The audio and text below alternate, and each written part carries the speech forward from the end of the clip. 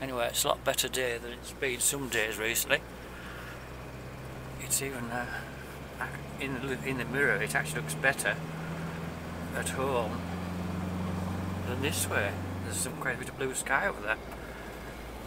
So I don't think I've really got time to be staying with them because I'm quite early. I set off. Okay, it's nearly 10:15 now. But they don't start selling till 12, so I'll be there at 10:30 or thereabout. Soon after, anyway. I'm not hanging around in Malton for 2 hours, at least. When the cows at home still haven't really been fed. They've got plenty to eat, but if I come straight back, I'll be feeding them relatively late.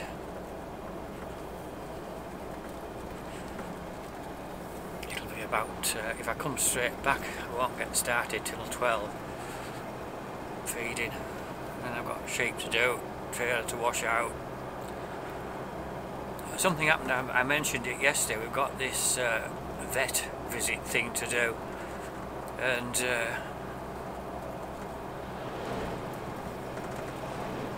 he rang up quite late yesterday and said we could do it tomorrow if you like. Like Saturday, he didn't mean today. And I said, oh no, hang on a minute, I'll be catching up from Friday, thinking, because I think he'll want. Well, this is the trouble, I don't even know what he wants to do. He mentioned looking at herb books and medicine records, which isn't really a problem, except I keep mine on a spreadsheet, so I would print at least part of it, so to show I can print it. Well, I keep a proper herb book in a book, but I do the other stuff on a spreadsheet, which apparently is perfectly alright because you can print it. I mean, in some ways it's safer than having one book, because I've got several copies of that running on backups and things. So, whatever.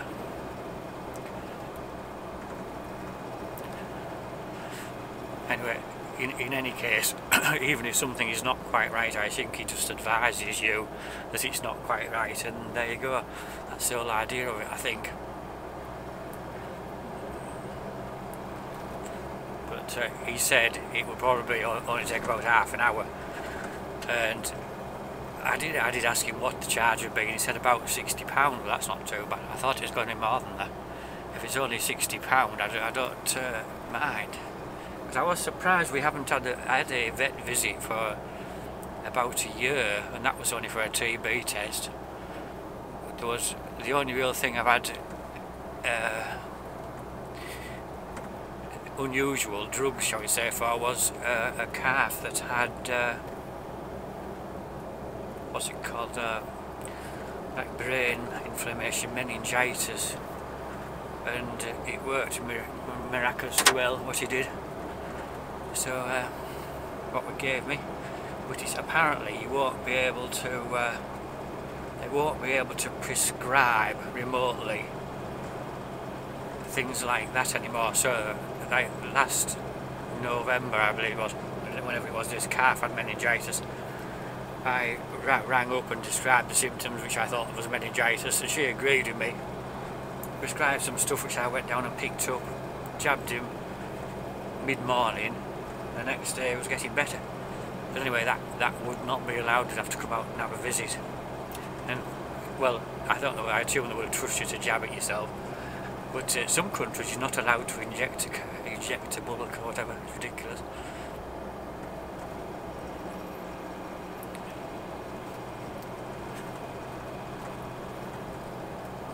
So I have to do a little bit of, well, housekeeping, I suppose you could say, just make sure everything's up to date, and literally clean the house up a bit, because you'll want to come in the house and look at the laptop and things, I suppose, downstairs anyway.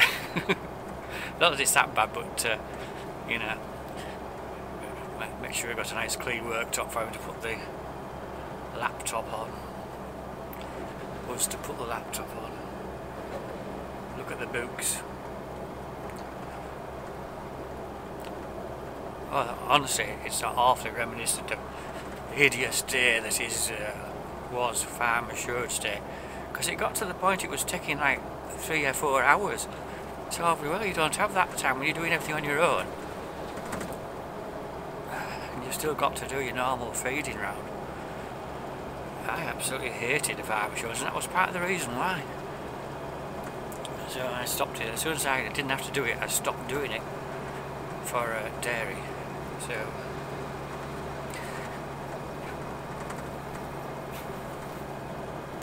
that's under control, kind of.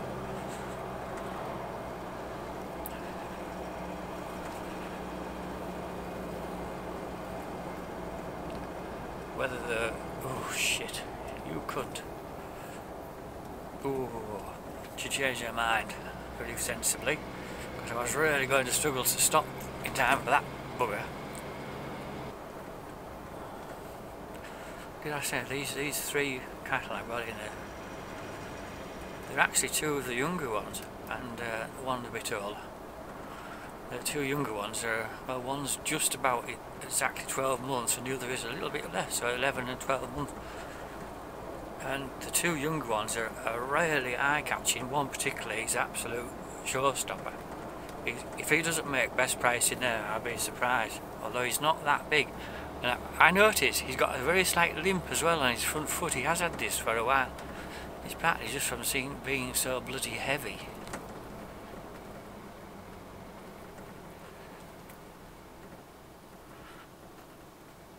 I think. And the older one has a bit of a cough, which it didn't seem to be bothering him. He was prancing about as he got in the new load shed where they were loading. But what that is, I don't know. I mean, they've just been wormed, so can't be that.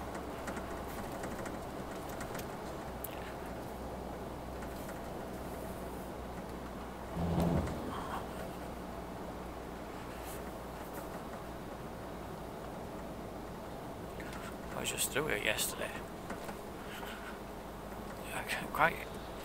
This time of year, Hutley Hole is such a dark, gloomy place. I came back through it. It wasn't much after 3 o'clock, and it was so dark. But you know, there was no sun anywhere to speak of. Anyway, it was sort of brightish down here, not as bright as it is today. Because I have a special relationship with Hutley Hole, or sort, because we went to school in that building on the right. Which it's like a shop now, and I think upstairs is a holiday let of some description.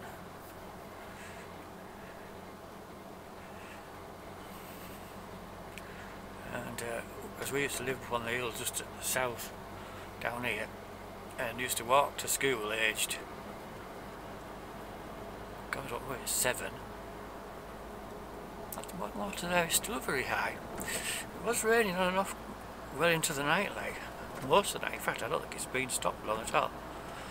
But I counted less than 1 millimetre since midnight.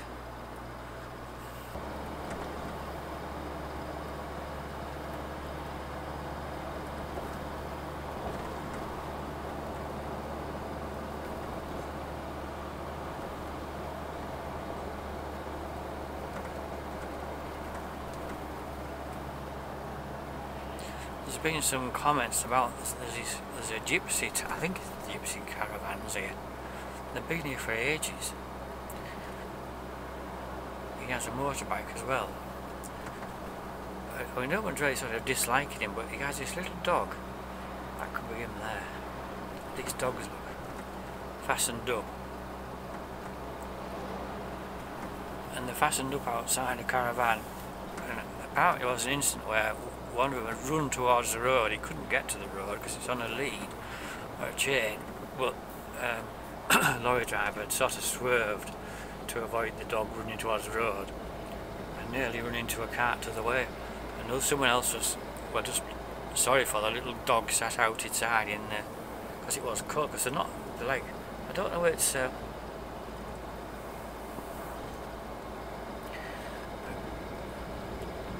like a little poodle or black poodle type dog, not very big. I mean, it looks well looked after otherwise, don't get me wrong, but you probably don't really want a dog in a caravan. I don't know why exactly they're stopped there.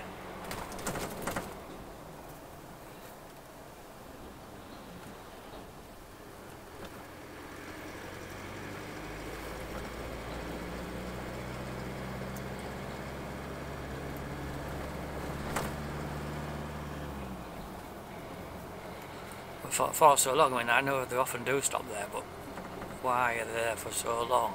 I don't know. Maybe it looks a bit like he hasn't got a vehicle actually. I mean, there's a good caravan and a more or less scrap caravan. I don't know what that was all about either, but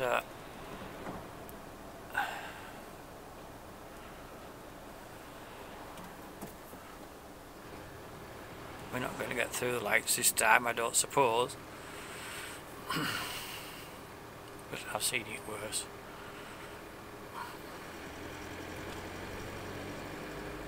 Stopping. We may get through next time.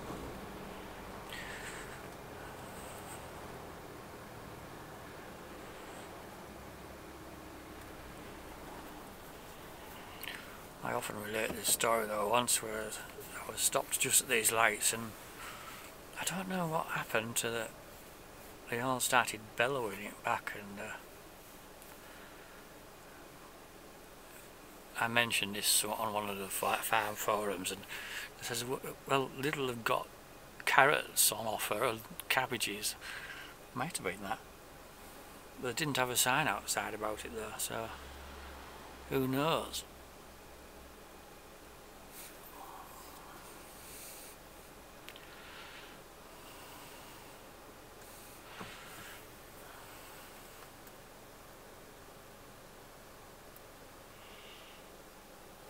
Got a nice queue behind us.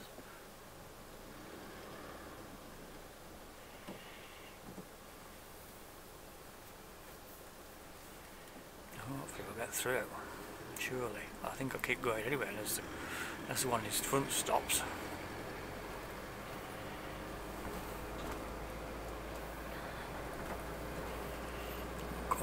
(10), we'll be there about 15 minutes hopefully. Of course, you never know, you don't know until you get actually there, do you?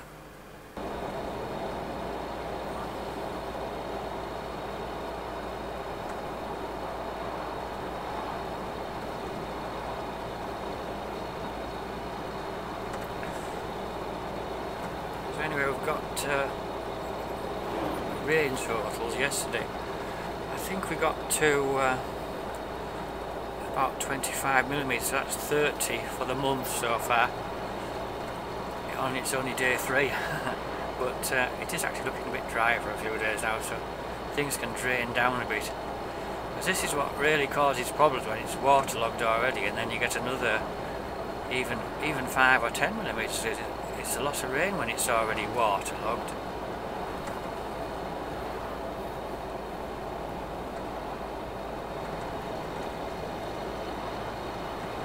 Like literally standing water on fields like here, look. You just can't get away because the river level is basically the same. It will go down though, as long as it's not more than a week or two, all will be well. And as I say, it's looking quite decent for through next week. Well, we often get a nice spell of weather this time of year. Not so much, you know, in November, but we haven't really had one through October, apart from the early restart of the month. So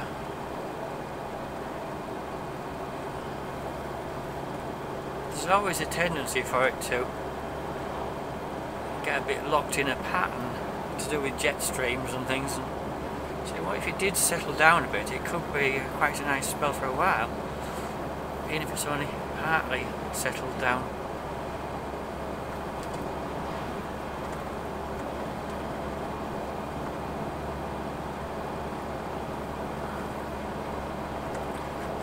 This road, like here, it's quite surprising how bumpy it is. You can actually feel a bit like you've got a flat tyre. I know you'd know about it if you had a flat tyre in reality, but you just start to wonder at times.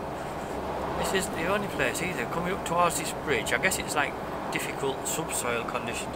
A lot of water there right by the road. On the right, it's hard to see it now, but it was really just a field pool. But you can't be able to see properly, you might just glimpse it, but there's water ever so deep alongside here. Really, the actual river level is higher by some margin than the adjacent fields. Now, this road here was shut memorably, I think it was 2001, for at least a week. And it's a major road obviously. So they raised it up about 4 feet and put like giant culverts under which you can see. Oh, we've got a flood situation. It's not flooding though, they have to pump here, so this dip here has notoriously been floods through this dip hole. If it's that, and the river is literally brim full to top of that bank. And it hasn't come over yet, but they have to, there's like a, I suppose it's essentially a tributary comes in there and they have to pump that over the top because it can't, it's alright for a little while but then it starts to back up. Oh dear. The number of times this road is closed.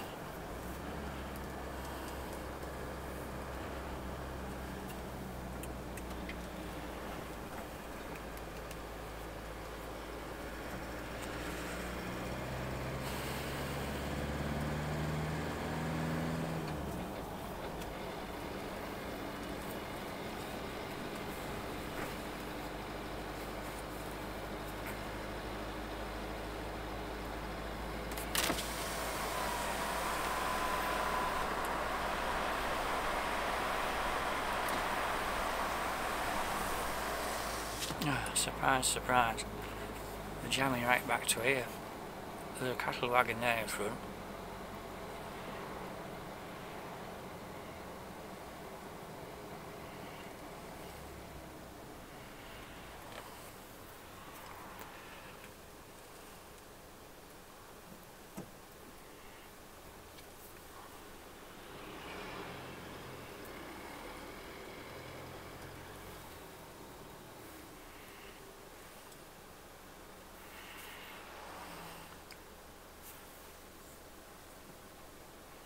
I wonder why Shorefield Lane's closed.